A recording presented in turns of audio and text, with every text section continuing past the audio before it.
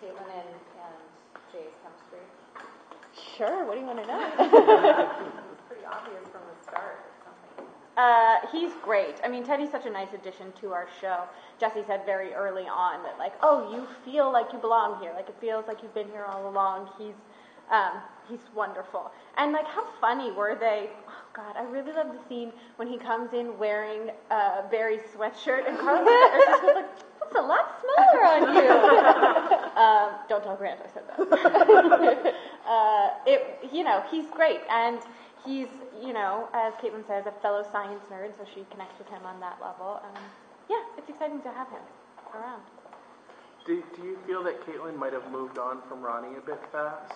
I've talked extensively about about that with the writers, and the sort of feeling is that during season 1 she grieved him a lot, and we got to see that. And this go around, there's been a huge period of time that's transpired, over the summer, and she's dealt with this loss before, so she's, unfortunately maybe a little bit practiced at the grieving, and she's dealing with it a different way this time, hopefully.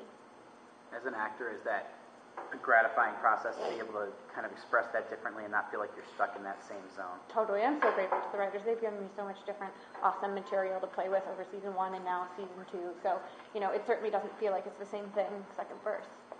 Well, it seems like Caitlin is attracted to guys who are both A, extremely smart, and B, have superpowers. Wouldn't you?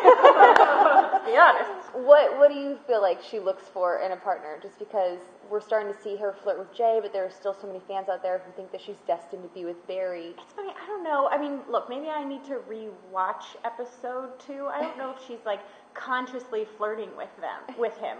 I think it's, sort of a natural chemistry that they have, and that, they speak the same technology language and that sort of thing.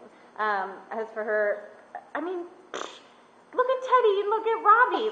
Come on, I have the easiest job in the world. And for all those Snowberry fans out there who are still clinging on for life, do you feel like Caitlin even looks at Barry like that, or is it more of just a best friendy thing?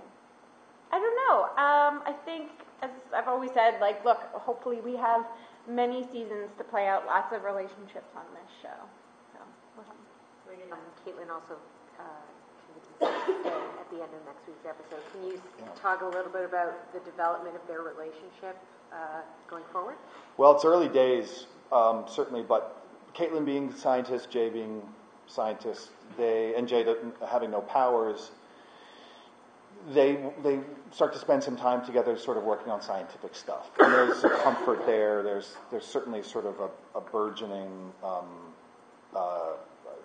relationship is not the word I want to use, but a burgeoning God, I mean, what word do you use if you don't use relationship? Not in that sense, but what would you say? Flirtation, or well, yeah, it's sort of less, but it's less flirty. There's some chemistry there, sure. And like I said, it's early days, and I don't yet know where it's going because we've done some stuff. We haven't done too much, but it's definitely safe to say that they're comfortable around each other.